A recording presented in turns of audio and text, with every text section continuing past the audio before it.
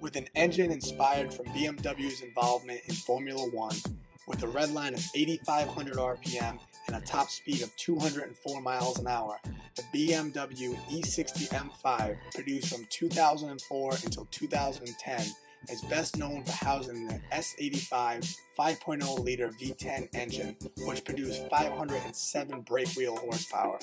This car retailed for $100,000 when it was new, and you can get your hands on one now for about $20,000. And to think, any other car with a similar engine would run you more than triple that price. The $20,000 price tag is also a reflection of all the negatives to owning this car. Fuel economy? 13 miles to the gallon on average. Has a range of about 200 miles. In the S85, the rod bearings are a wearable item, meaning they need to be replaced at 100,000 miles, if not sooner. Also, the throttle body actuators are known for going bad, alongside having issues with the SMG transmission and all your typical BMW electrical issues. So this car has the SMG transmission, so that means it comes with a 7-speed gearbox. The car still does have a clutch, so it drives like it has a clutch. It takes a little getting used to. An example of this would be normal takeoff. You press on the gas pedal, you'll feel the catch point engage and the car rolls forward. Or you can blip the throttle and lean into it, and that'll bring the revs up first and then engage the clutch a little harder. So if you're doing a brake stand, for example, at the drag strip, you floor the gas, let off quickly, and then floor the gas again. They'll spike the revs up and then dump the clutch at a higher RPM.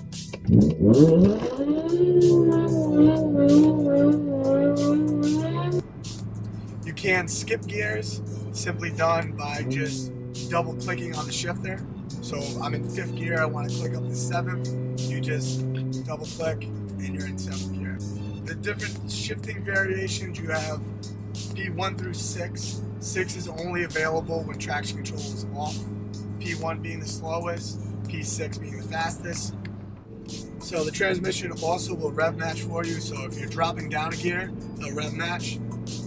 Smoothest way to do this is leave your foot where it is on throttle. Let's say your park throttle right now, 3,000 RPM in 5th gear. I want to drop down to 3rd. All I'm going to do is double tap the shifter down twice, leave my foot where it is, it'll rev match, and slide into 3rd gear. This car has the option of the M button. So depending on what you have your M settings set to, you can change to them instantly. Just pushing the M button, it will change your differential settings, your traction control settings, your power settings, even your seat cushion settings. So your bolsters will go from whatever you have them at while driving normal to whatever they're set at in your M Sport mode.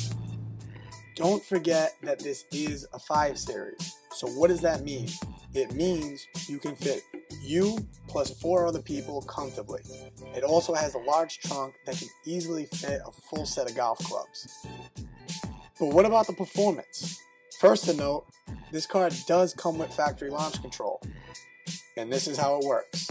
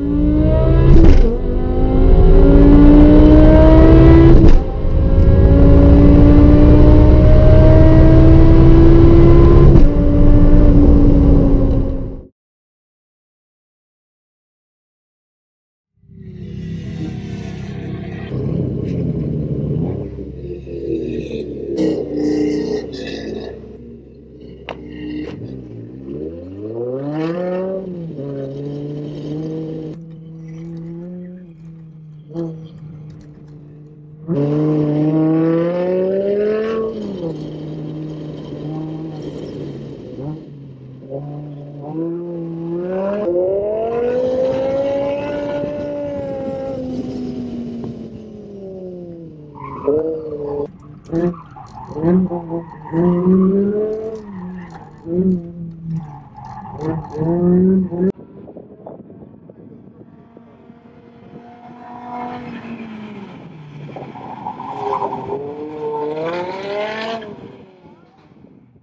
you for watching. If you enjoyed this video, give it a thumbs up. If you did not, you can tell me why below.